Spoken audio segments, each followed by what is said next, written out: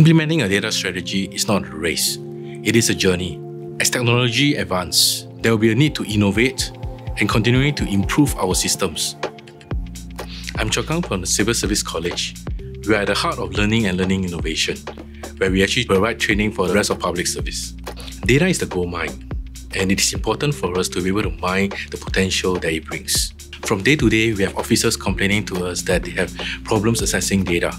They spend close to 70% of their time trying to access the data, but yet only spending 30% to reach the insights that they want.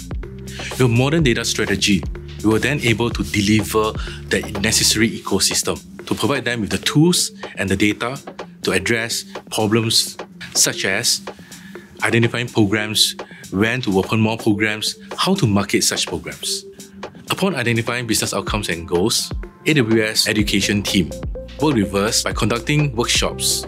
These workshops includes working backwards workshops that identify the necessary infrastructure and tools that we can deliver based on whatever we want to achieve. AWS also identified partners such as Oleon, who helped us develop the data analytics layer. They also introduced to us AWS ProServe, who provided that data engineering and data architecture expertise. With the developed data infrastructure, we were able to democratize data to our officers. They are now able to readily access data and provide the necessary analysis to address their business questions. However, this is not sufficient. We actually need to build up the data culture as well, which is changing the mindset and behaviors of officers. We want to make sure that all officers work with us on this same journey.